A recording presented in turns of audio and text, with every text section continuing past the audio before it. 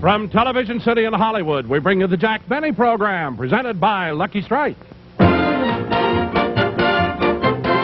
Hello, I'm Ed Ferguson, and I have some mighty interesting facts here about college smokers.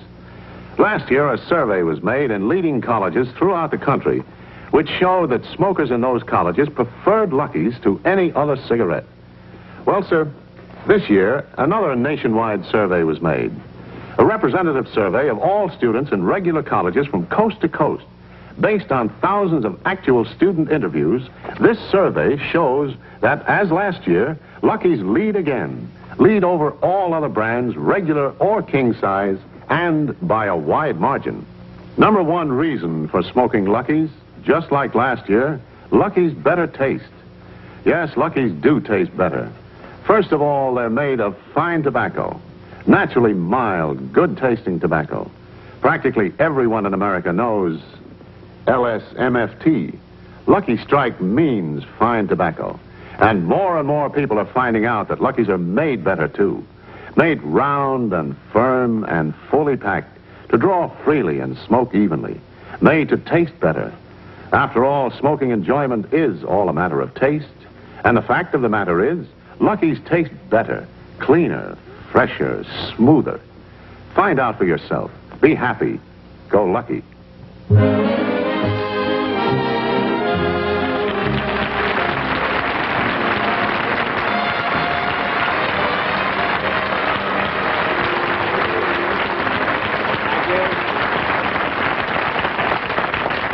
Thank you very much, ladies and gentlemen, and welcome to the Lucky Strike program.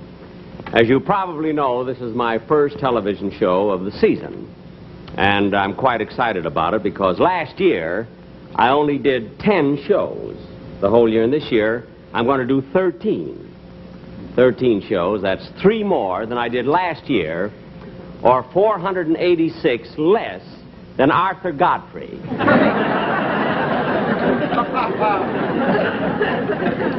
But this season, I promise you, I'm going to bring some of the most important guest stars that you've ever seen on my television shows. As a matter of fact, I've already made arrangements to import some of these celebrities over from Europe, from Italy. I'm bringing a lot of these celebrities. I'm bringing over Gene Kelly, Gregory Peck, Robert Taylor, Claudette Colbert, Anna Marie Alberghetti. Oh, no, that one I got here in Hollywood. The others I'm bringing over, you know. And I'm also going to have this year a very, very important Broadway celebrity, Mr. Wayne Sanger. Now, I know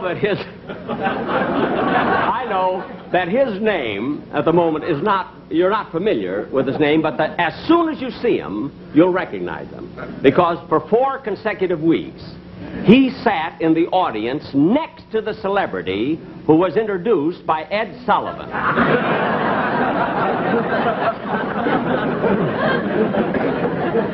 His agent is an usher. Well, anyway, here I am for the first show, and I'm... one of the reasons I'm so happy is because I had, for the first time, a wonderful vacation. The most wonderful... I went to Honolulu, you know, for 3 weeks, and ladies and gentlemen, if you've never been to Hawaii, you must go. You know, I always thought those narrators, you know, that narrate the travelogues, I always thought that they exaggerate, but really they don't. It's such a beautiful place.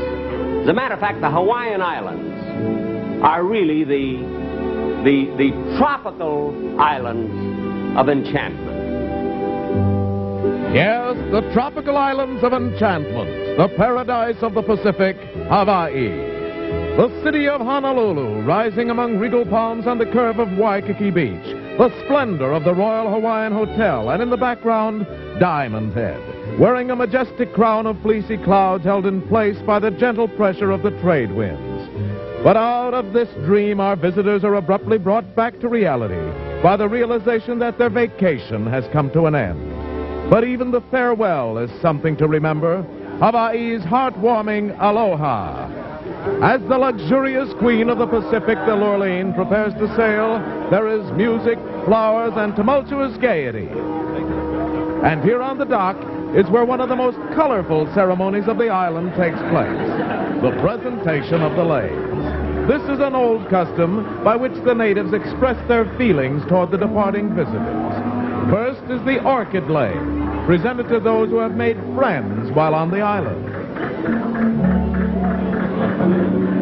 Next comes the plumeria blossom. This token, when presented to a traveler, expresses the sincere wish that soon he will return again. Yes, nobody leaves the island without the adornment of at least one flowery memento, or even the lei made of the common, ordinary ginger blossom is presented by the native shopkeepers to all those who have come into their stores and spent a little money.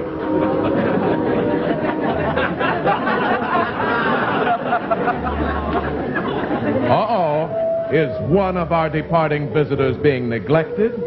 Can it be possible that of all those people with whom he frolicked away those carefree hours at Waikiki, not one of them remembered to present him with the island's most treasured... Ah, here comes someone to correct this oversight.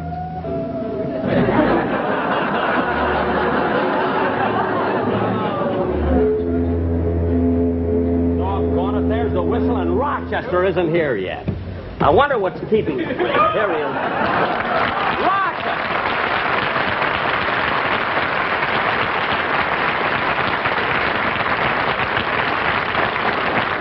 It's about time you got here. Come on, we got to get going. Look, boss, do we have to leave now? Of course we have to leave now. Why are you dressed like that? I didn't have time to change. I was a special guest at a luau. A luau? That's a Hawaiian smorgasbord. I know what it is. And anyway, why were you a special guest? Well, this luau was given by the Polynesian chapter of the Central Avenue Social and Ukulele Club. I know, but you still could have left early enough to bring your own luggage. I couldn't help it. They wouldn't let me leave until we drank a toast to King Kamehameha the First. King Kamehameha the First? Huh? Then we drank a toast to King Kamehameha the Second. Uh-huh. Then I proposed a toast to King Kamehameha the Third. The third, huh? Which led to a toast to King Kamehameha the Fourth. Look, Rochester. Then they insisted that I drink a toast to King Kamehameha the Fifth.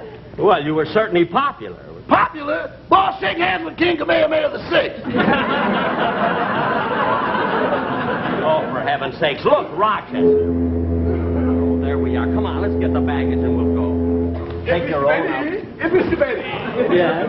I'm the manager of the Haleakala Delicatessen in Honolulu. And in honor of you having taken all your meals with us during your stay here in the islands, we'd like to present you with this. Oh, well, that's... Well, of course, I noticed that the other passengers received leis of ginger and orchids. What is this one made of? Chicken liver. Chicken liver? You better not wear it on board, boss. The seagulls will drive us crazy. Never mind. Thank you. Yes. Thank you very, very much.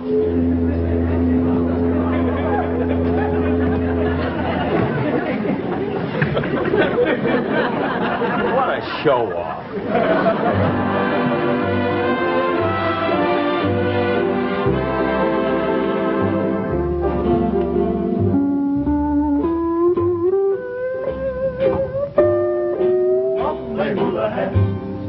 Graceful as the virgin motion,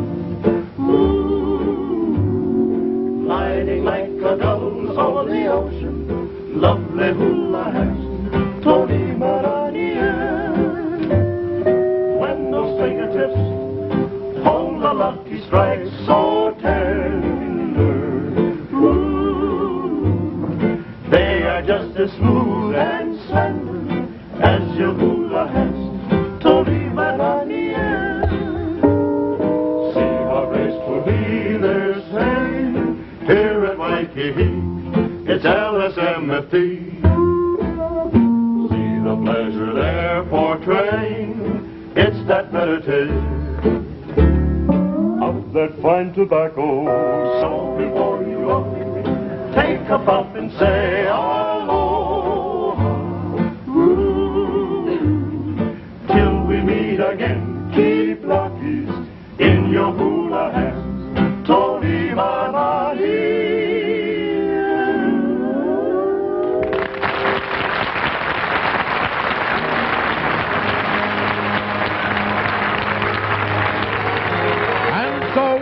bow majestically pointing into the trade winds, the luxurious queen of the Pacific, the Lurleen, reluctantly sails from Honolulu Harbor.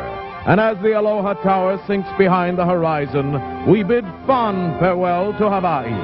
However, our vacation has not come to an end, for we still have the luxurious voyage homeward.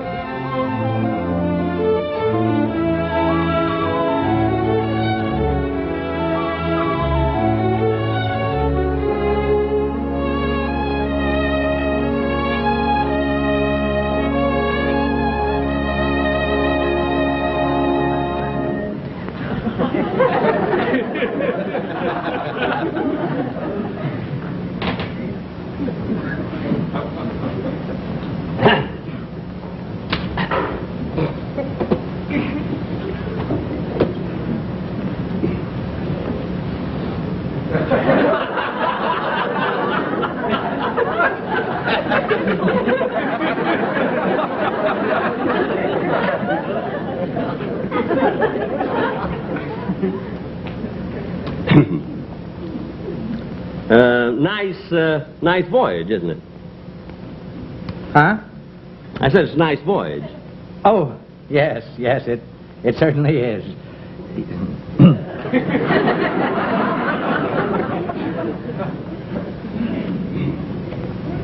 Our position is latitude 145, longitude 21.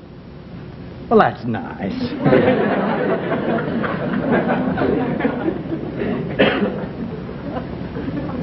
The wind, the wind is coming from the southeast at 8 knots an hour, Are you the navigator?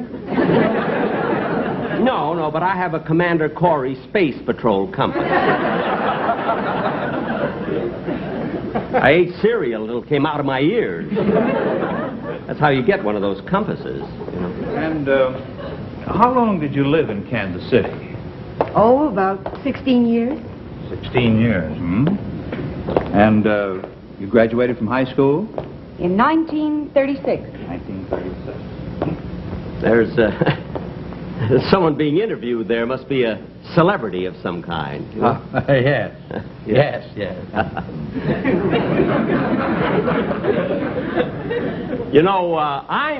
I'm a celebrity, too. Well, I guess I'll go to my stateroom.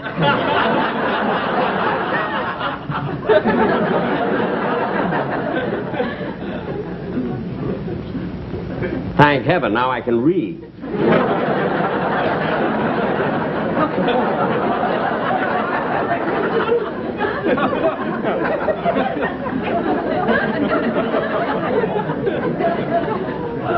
Why doesn't he take those things off? Cablegram for King Kamehameha VI. Cablegram for King Kamehameha VI. Oh, here, boy, here. Are you? No, but I know His Majesty personally.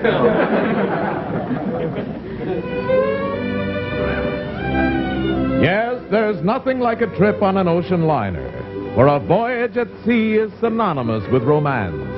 On shipboard, many a casual acquaintance has blossomed into true love.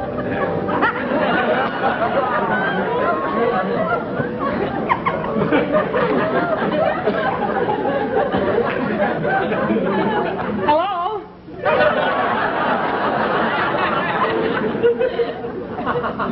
Hello. Would you like to play some shuffleboard? No, thank you. Deck tennis? No, thanks. I'm reading now. Okay.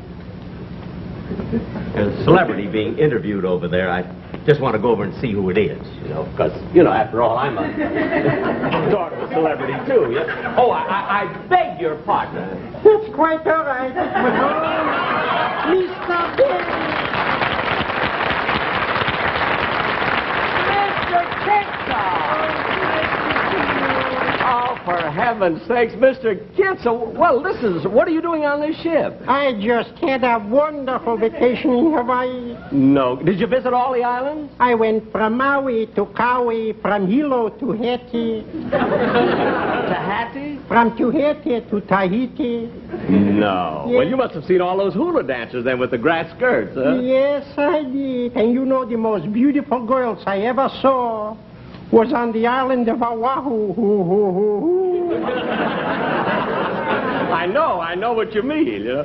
Well, is this your first trip to the islands? Oh, goodness, no. Every year this time I'm spending 2 glorious weeks on the tropical islands of enchantment. No. Yeah. Well, how can you afford it? I got a nephew who's a master of ceremonies on a quiz program. And you always win? This year I went direct to Hawaii and he cabled me the questions. No. Well, it's wonderful seeing you. Is your wife with you? Who do you think I'm hiding from? Hello, Mr. Benny. Hello.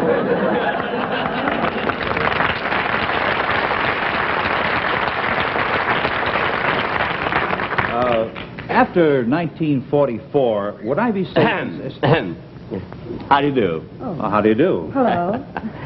Certainly it's a nice trip, isn't it? Yes, it's Beautiful lovely. Weather and everything has been so nice. Yep. I'd like to introduce myself. I'm Jack Benny. Well, I'm Mrs. Michelson. Oh. I'm Dr. Kinsey.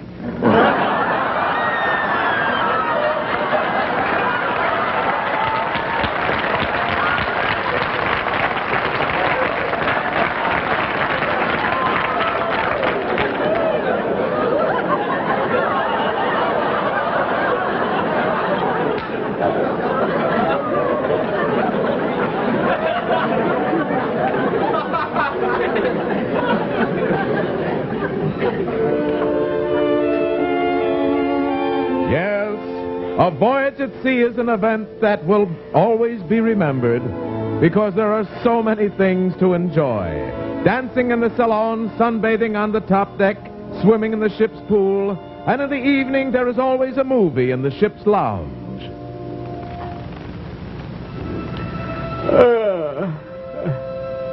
Gosh, that was a great picture they showed last night. Gentlemen prefer blondes. Boy, they sure had 2 beautiful girls in that movie. Jane Russell and Marilyn Monroe. I know them both so well. Why couldn't one of them been on this trip? Here I am, alone, in a romantic mood. Gee, Marilyn Monroe. Marilyn Monroe. Don't leave, Marilyn. What? Marilyn, don't go. Marilyn. Marilyn, please don't go. Marilyn, wait.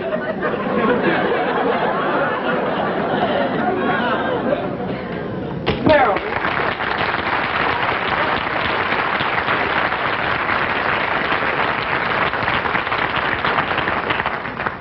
Marilyn. Why did you walk away from me? Why did you want to leave me? Because I can't trust myself with you. What? You're so strong and I'm so weak. And when you look at me with those big blue eyes, I understand. In the picture, all I wanted was money and diamonds. But now, for the first time, I realize that all I really want is you. Meryl. Dream on, Mr. Benny, dream on. Marilyn. Marilyn, I'm mad about you. I'm mad about you, too, Jack. Jack. Yeah. Jack. Will you do something wonderful for me? It would make me very happy. Well, of course, Marilyn. I'd do anything. Anything for you. What is it? Well, in my next picture, There's going to be so many love scenes. I want you for my leading man. Oh, Marilyn, I'd love to be your leading man. Good. Now, if we can only get permission from Darryl Zanuck. Why? Who did Mr. Zanuck have in mind? Himself.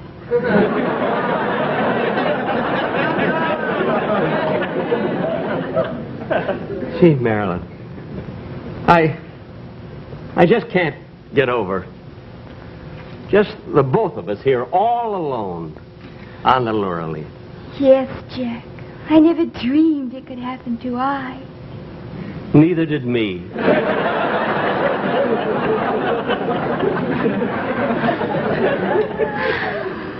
Marilyn, why are you sighing? I was just thinking, Jack, how generous you are.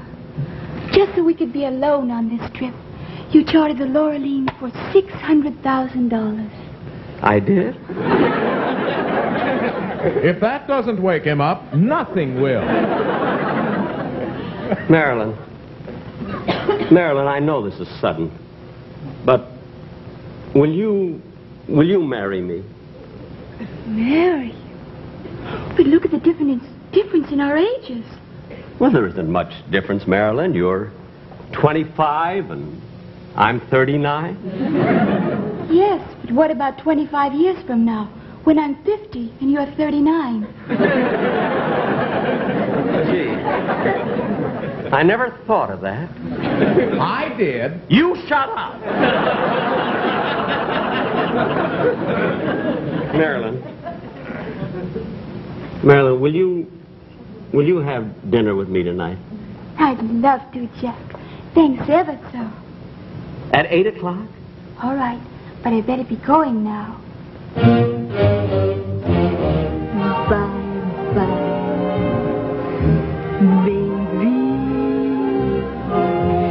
Remember, you're my baby. When they give you the eye, though I'll be gone for a while, I know that I'll be smiling with my baby by and by, and by with my baby. Bye.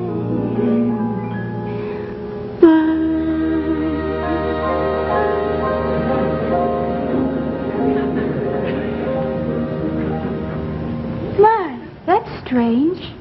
What's strange? I'm so crazy about you, but that kiss didn't affect me at all. That's funny. I'm a wreck. See you later, Jack. Don't forget. Marilyn, don't forget dinner tonight I won't. at 8 o'clock. I'll remember. Marilyn, come back here a minute. Please come back. Marilyn, give me one more kiss before you go.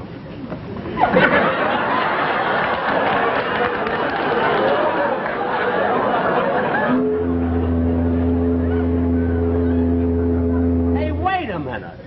You're not Marilyn Monroe. Well, you ain't no Errol Flynn. Gee. And I was so sure I was talking to Marilyn Monroe. Ah, yes. The sea plays many mental tricks as you're gently lulled in the cradle of tranquility. But there's nothing as soothing and restful as a Pacific cruise back from the tropical islands of enchantment.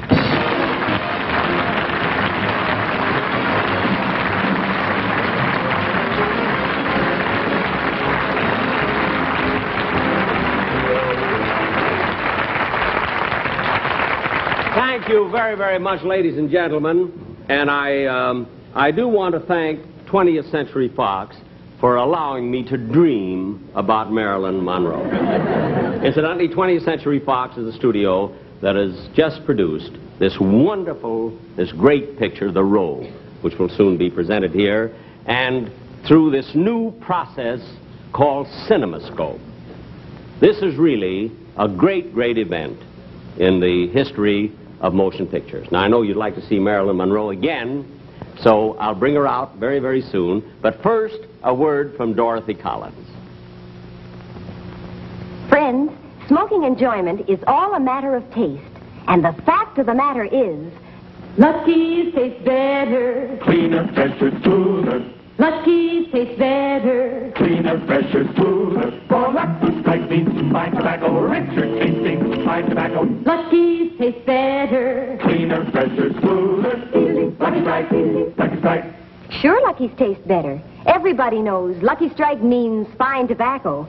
Fine, light, mild tobacco that just naturally tastes better. And Lucky's are made better. They're round and firm and fully packed to draw freely and smoke evenly. With fine tobacco in a better-made cigarette, golly, you're just bound to get better taste. Smoking enjoyment is all a matter of taste, you know. And the fact of the matter is, Lucky's taste better. Cleaner, fresher, smoother. Lucky Strike, Lucky Strike.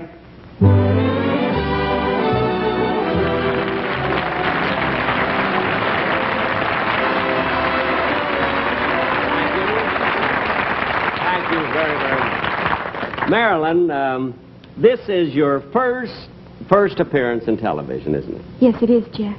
Well, I'm quite flattered that you made your first appearance on my show. I really am. Just wonderful to have you. Have you a picture that's coming out pretty soon, a new picture? I mean, we've seen Gentlemen Prefer Blondes. Another one, new one? Yes, it's called How to Marry a Millionaire. It's also in CinemaScope. Oh, it is? In CinemaScope, too? Yes. You know, I made a picture once. The horn blows at midnight. And I believe if that had been made in CinemaScope, it would have been a huge success. Well, you know, CinemaScope is very complicated. In order to put the big screen in all the theaters, they have to take out a lot of seats. Well, in my picture, they could have taken out all of the seats.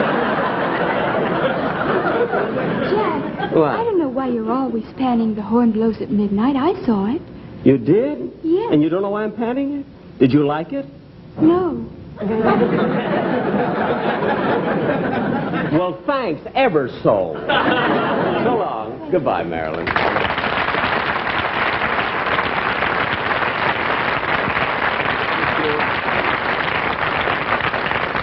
You know, ladies and gentlemen, I'm really quite flattered. I feel highly honored that I was able to have Miss Monroe for my first show, and I do want to thank 20th Century Fox so much.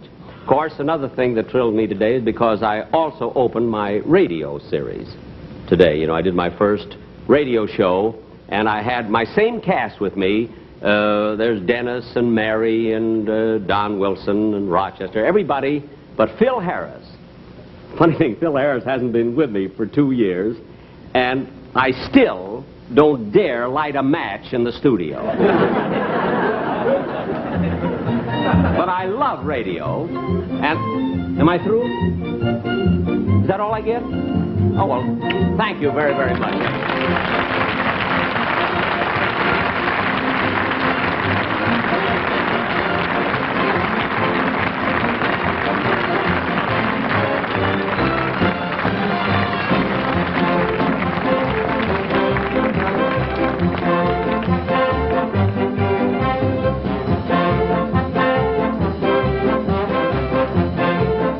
Monroe's Gown was designed by Travilla.